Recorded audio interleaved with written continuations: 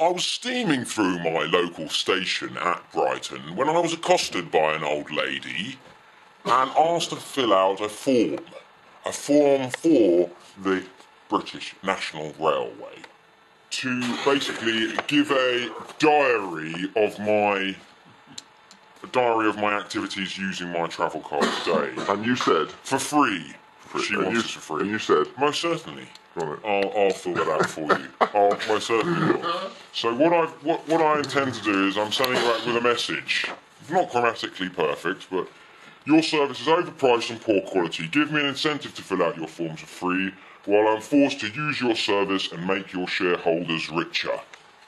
So what I intend to do is not only to send that back, but force them to pay more money on their free post. And how are you going to do that then? I'm going to do that by including A free gift. a free gift of 2 large pieces of sheet lead. I see.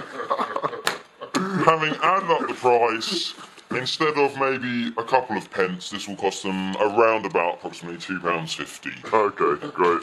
So I intend to send that, and I intend to do that with every travel card survey I ever get. And I would invite you, listeners and viewers, to do exactly the same.